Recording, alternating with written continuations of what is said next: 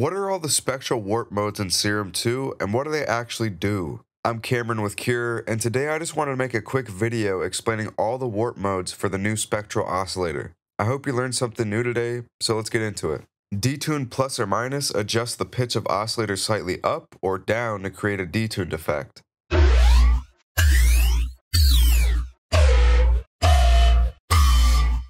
Smear is smearing the harmonics or transients, creating a more blurred or diffused sound.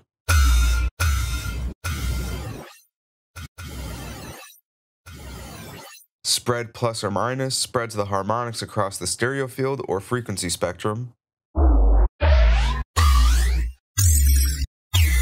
Subharm adds subharmonic content, typically an octave below the fundamental frequency.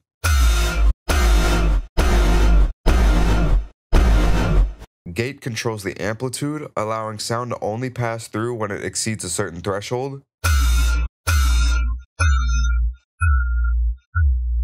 Robotize adds a robotic or synthetic quality to your sound, often through pitch correction or modulation.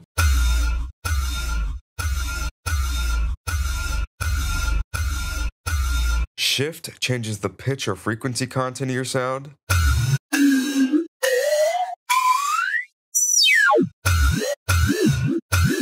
Mirror is mirroring the frequency spectrum around a certain point.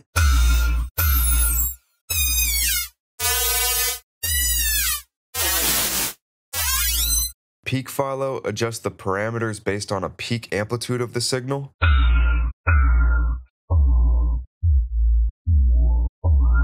Peak octave plus 12 minus 12 shifts the peak frequency up or down an octave.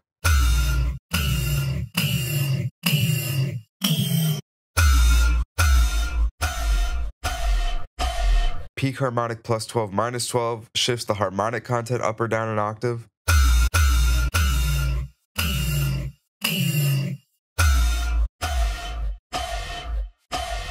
Harm sweep sweeps through the harmonic content, creating a moving filter effect.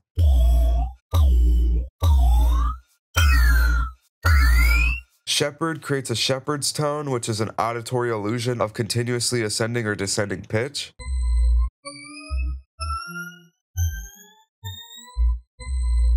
Shepard W, a variation of Shepard's tone, possibly with additional modulation or width.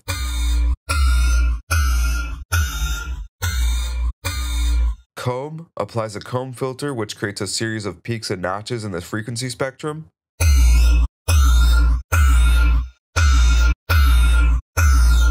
Pitch shift shifts the pitch up or down.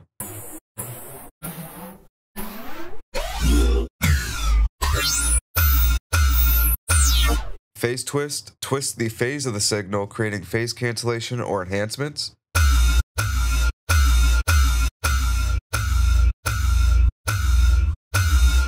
Formant shifts the formant frequencies, which is responsible for the character of the vocal sounds.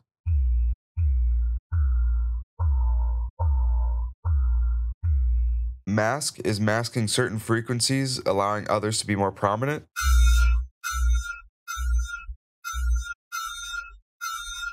And finally, Vocode. It applies a vocoder effect which modulates one sound, usually the carrier, with the characteristics of another, usually a modulator like a voice.